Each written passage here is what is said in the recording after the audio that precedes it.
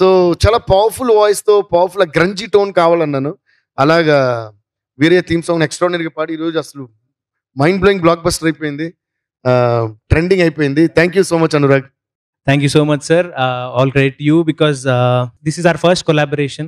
So, నాకు ఇంత memorable first collaboration మీతో ఉండడం I feel so lucky to have that. And thank you, Bobby sir, and also Shekhar master garu.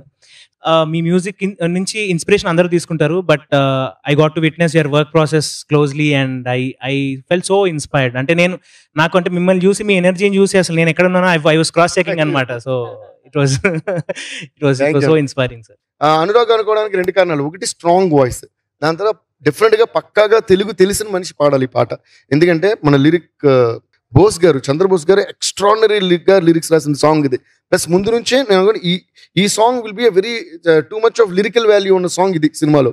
అందువల్ల ముందు నుంచి ఇది బోస్ గారికి రిజర్వ్ చేసి పెట్టుకుని నేను ఆ తెలుగు లిరిక్స్, ఆ ఉచ్చారణ, దెన్ ఆ మీనింగ్ చెప్తే అర్థం చేసుకుని పాడగలడానికి తెలుగు సింగర్ అయి ఉండాలి. అట్ ది సేమ్ టైం ఆ రఫ్ టోన్ కావాలంటే ఉండాలి.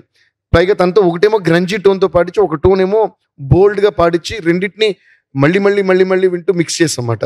So thanks to my sound engineer Uday also and my other 2 sound engineers కుట్టి ఉదయ్ అండ్ సురేష్ కుమార్. వీళ్ళందరూ కూడా ఈ సినిమాకి డే నైట్ నిద్రపోకుండా కష్టపడ్డారు నాతో. అలాగే మా మేనేజర్ మణి. సో అందరూ మా టీం అంతా కూడా, మా టోటల్ మ్యూజిక్ టీం. ఇది ఎందుకు చెప్పానంటే బోస్ గారు రాసిన వర్డ్స్కి, లిరిక్స్కి ఎక్స్ట్రాడినరీగా న్యాయం చేశారు Anurag. I have seen these people not sleeping అనమాట. అంటే నేను అసలు సార్ అంటే లైక్ పడుకోవడం నేను చూడలేదు. We were recording the whole night. Musicians అందరం స్టాటిక్ ఉన్నాము, తన ఒక్కళ్ళు మొత్తం గిరగిర తిరుగుతున్నారు అనమాట. మొత్తం he was taking care of the whole thing, అంటే యాజ్ అ హోల్ యూనిట్ అనమాట. నాట్ జస్ట్ ఓకే మన పాట బాగుంటది అన్నట్టు కాకుండా. సో హీ వాజ్ అంటే his passion was very inspiring. అంటే మీరున్నారని చెప్పడం కాదు sir, but it's I really mean it from my heart. దీనికి నేను సపోర్ట్ చేస్తూ చెప్పాల్సింది ఏంటంటే, ఇప్పుడు వేరే థీమ్ వచ్చేసింది, లిరిక్స్ వచ్చేసినాయి, నాకు రోజుకు ఒక అప్డేటెడ్ వర్షన్ వస్తుంది. నేను కింద యావిడికి పంపించడం, మళ్ళీ సర్జీ ఇవాళ నైట్ ఇంకోటి పంపించాను చూడండి అంటారు. మళ్ళీ కొత్త లిరిక్స్ మీరన్న మధ్యలో అవన్నీ ఇన్స్ట్రుమెంట్స్ మారిపోతున్నాయి, జతులు మారిపోతున్నాయి, కొత్త పవర్ఫుల్ వర్డ్స్ వచ్చేస్తున్నాయి. మళ్ళీ నేను యావిడికి పొద్దున్నే రావటం, మళ్ళీ పంపించడం. సార్ ఇప్పుడు 3 మార్చాను సార్, లిరికల్ వీడియో ఎప్పుడు సార్ వాళ్ళు రిలీజ్ చేయాలంటారు ఒక వీళ్ళు.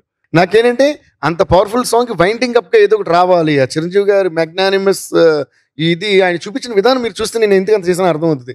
అది మ్యాచ్ అవ్వాలంటే ఏదో జతుల్లాగా ఏదో కావాలి. అది మళ్ళీ ఊరికే జతుల్లా కాకుండా అందులో మీనింగ్ ఉండాలి. ఆ మీనింగ్ మళ్ళీ ఓవర్ అవ్వకూడదు, అండర్ అవ్వకూడదు. ఆ సినిమాకి సెట్ అవ్వాలి, చిరంజీవి గారి స్టేచర్కి తగ్గకూడదు. ఇంత ఉంది అందులో. పైగా ఇంకో విచిత్రమైన విషయం మీకు చెప్తా. మీరు విన్నది ఓన్లీ ఆడియో వర్షన్ మాత్రమే. ఇది సినిమాలో ఇంకొక పల్లె ఉంటుంది ఇదే పాటకి, తనకు తెలుసు. ఇంకో పల్లె ఉంటుంది, ప్లస్ ఇంకా ఎక్స్టెండెడ్ వర్షన్ ఉంటుంది, ఇంకా కోరస్లు, ఇంకా ఎక్స్టెండెడ్ మ్యూజిక్. ఆ ఎపిసోడ్ చూస్తే గూస్ బంప్స్ కన్ఫర్మ్.